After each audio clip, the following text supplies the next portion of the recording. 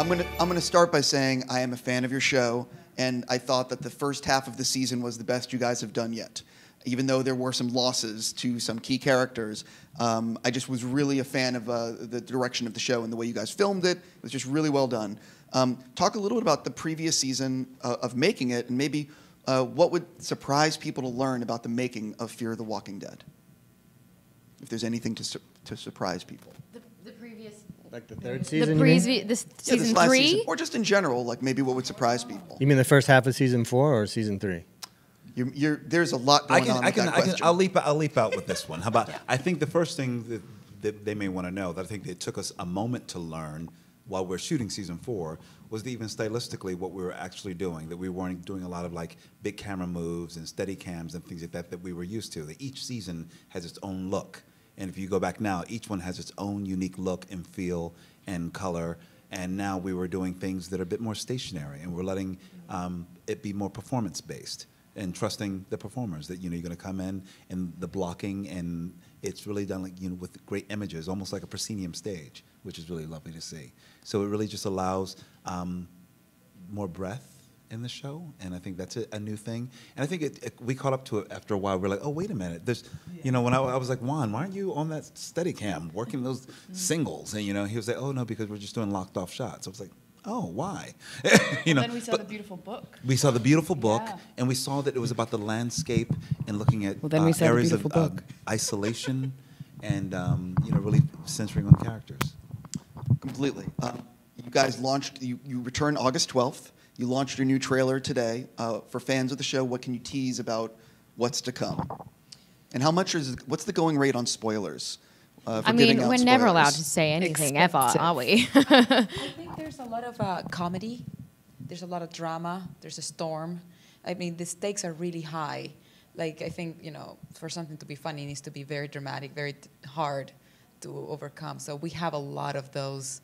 Like, we have to overcome nature. Like, that's hard to do. We have to wait until the storm passes to keep going. And the funny things happen. Characters will come up, and they bring so much to the show and a different perspective of how to survive. And that really adds to this second half. It just feels the second half with so much life and so much, because we lost so much. So they come and they just put a lot of confetti on our faces all the time. And it's just like, no, it's like somebody come and they're like, boom, boom, boom, and you're like, ah, it's like constant. There are a lot of interesting pairings. We just got a lot of confetti thrown on us. We just literally had confetti thrown on our face. I'm still covered in confetti, actually. We just had a party and I'm still on it. Like, for real? Yeah. Yeah. See? Yeah. Actual. Well, yeah, that's what they gave us over at another studio. So where's the confetti collider? I was any confetti. I didn't step up. Listen, I did not know that was an option. Mics, no cocktail. I've heard that if you were to do that with actors who are then going to be on camera in another interview, it's frowned on. I know, we really went there, though. We were excited about it. They screwed you over good. We went full then. out. Yeah. Great conviction. Another thing as well, there's really interesting pairings to come, like unexpected pairings, and that drive a lot of tension. I guess one thing particularly is that because of the loss of Madison and Nick, Alicia is now the only remaining member of the Clark family, and so that allows her to finally be her own person. And I mean, it's a harrowing and awful, place to be for her, but it allows her to find then her own narrative, which is very exciting. For all of you, when you get the script and it says, you're going to be covered in the goop and the blood, how often do you dread it, or are you like, just, okay, I got it, it's part of the show? It's part of the show. We don't even think about it now. That way. I do. I thought it was going to be awesome, those parts, and then it was like the oil, my first episode. Right. Then it was the water park, and it was freezing. And I'm reading these things, and I wasn't thinking to what extent the experience is actually filming when you're in water, and now you've established yourself as wet, and now for the rest of the episode you have to be wet, and it's freezing, and so every episode I open it, I'm like, oh god. Oh, I don't have to be wet. Wait, so now it's hot. I hope I have to be wet. Wait, it's freezing. Oh, God, do I have to be all dirty? oh, got blood. Oh, God. Then I'm like, oh my God, that means, okay, so for 16 hours, wait, how many days am I working? So now I'm going to be covered in, okay, so that it becomes a real logistical experience. I did a lot of mud wrestling this season. Yeah. But I think one thing Lenny mentioned yesterday, like, I think it's so charming to watch actors new to the franchise. Like, I mean, we were just new a second ago, and then there's some really awesome, exciting new characters coming as well. And to watch them kind of be initiated into the blood and the dirt and the grime and the stunt world. And then there's this amazing character that's basically a virgin to the apocalypse. Like, the writers did this beautiful, really interesting thing. And I just loved that character, that there was somebody that's actually been shielded from the knowledge of what the world has become and is really ill-prepared to survive in it. So that was an interesting turn. One of the things that's really cool is it's an ensemble cast, which means that it's like a group effort, which means you have some downtime, but you're also, when you're working, it's like, I think a lot of people don't realize the hours that go in to make a show like this and how long it takes to film the action. So can you talk a little bit about the camaraderie that happens? Like, are you ever going off set together and like getting food or playing rock band on set? Like, what you know what I mean? I've heard that from some casts. We went to dance. What was that place called? Broken Spoke. Broken Spoke. We learned how to dance what step? The two-step. Two-stepping. That was really fun. Frank was really quick at it. It was really cool. It's one of those things, you work with these people and you see this cast and your crew more than you see your family most of the time. Like, you were working with them 12 hours a day, and then most of the time, like almost 7 days of a week sometimes, like 6 days. It's a lot. And so you kind of are always surrounded by each other. So naturally you do, once you finish a day, you kind of go, well, is anyone up for a drink, or does anyone want to go and like do something? It's because Watch a movie in 3 months. yeah. Watch a movie. Yeah, exactly. So yeah, it's just kind of built in. They just become your family, you know? I think it's also really important that even outside of us, it's really important for our crew, because however many hours we do, and as you say, we do get kind of downtime, we do get days off, our crew are at it 5 days a week, and they're there before we arrive and they're there after we've gone. So getting them through it is as important as getting us through it. That's the if thing not that- more important. That's the thing that I wanted to echo that as well. Like, I had a chance to direct an episode this season, and to get on the side of the crew and to see how in great spirits they are. They're constantly there way before everyone else, and then they've done all this prep work as well. And then it's just about great team building, and they're really such a great team. So they are truly the backbone of our show. Yeah, it's awesome. Completely. I'm almost out of time with you. I have a few fun questions I've been asking everyone that's coming through. It's for everyone, including you. Right? Just throwing that out there. Oh, by the way, can I just say, shut up, Garrett. Right. Garrett's really talkative. What TV show would you like to guest spot on? Fear the Walking Dead. Totally kidding. This goes for everybody. I don't do guest spots anymore. So. Sorry, what? No. I'll do Jenna? Stranger Things. What would you like to be on? I'd like to be on The Simpsons. Hey, that's a great one. Matt Groening was just in here, literally before you walked in. That's not going to help me now, though. Right, but is it? I know this for the next time I talk to him. Okay, next time you See? talk to him, I'd like to be on The Simpsons. Better Call Saul's pretty good.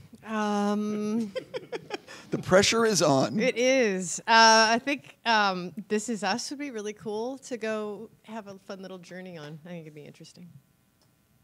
I would have loved Mad Men if Mad Men was still on. Like, I would have loved to like dress up like in those costumes, like the whole makeup. Oh, I would love that. Yeah. Handmaid's Tale. Handmaid's Tale. Harrowing. Hard. Full on. I would do Stranger Things. I just want to. I don't know. I'm into it now. She's worked Stranger Things into almost every answer today. Today. I think my son has like a T-shirt of Stranger Things. Are you how playing about the junket Stranger game today Things? with Stranger Things? What's the what game? Do you know the junket game? No. The junket game, you know the junket game. The junket game is when you basically are given a word or a term before the interview, and you have to work it into every interview. It's funny because like a squid in a hubcap. No, this. I mean, that's really how we landed in 4B. Like, you could just get marooned like a squid in a hubcap, and then, What? you know, like a squid in a hubcap. I know what you're saying, too. Do you? Garrett, let me- Garrett, you. Yeah. I went. Which one?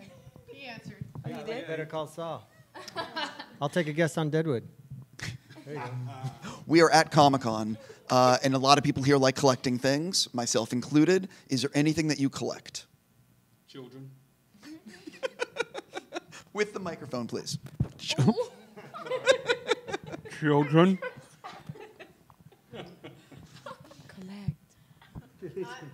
I'm actually trying to get rid of things.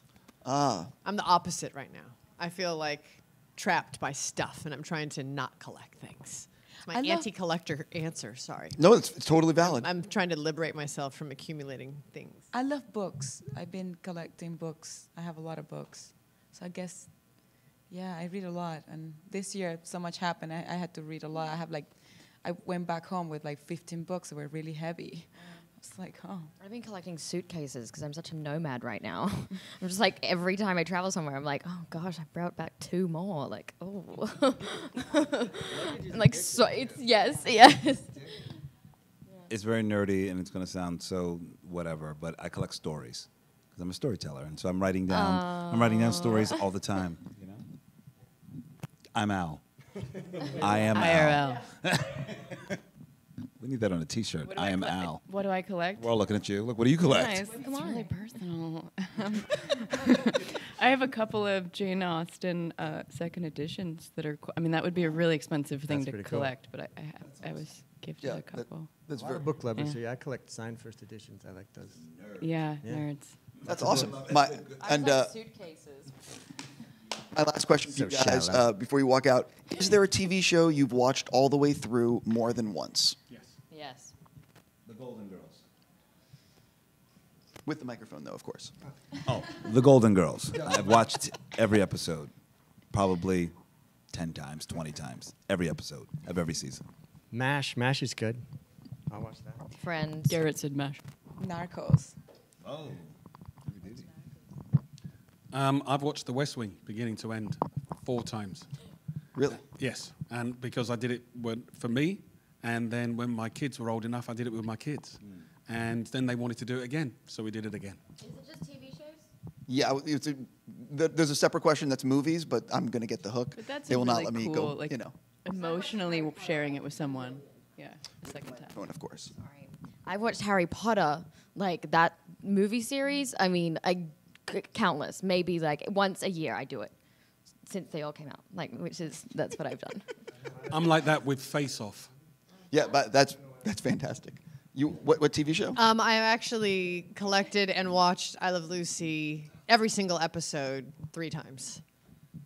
It's an actual project I did. I've seen every single. I mean, that's also an amazing. Her work on that is amazing. Just, I have no words. Did everyone answer? Well, I think anyone I truly care about that hasn't seen The Wire, the greatest television show ever made, I will sit and watch it with them again, and it stands up to multiple viewings. I know, but like that's like a citizenship requirement. Listen, And I think we wouldn't have our show if we didn't have. I think it affected every show that came after. I'll just throw it down. I agree with you. I really cannot wait to see the Big second half, or when it comes back in August. Thank you so much for coming into the studio. Thank you. Thank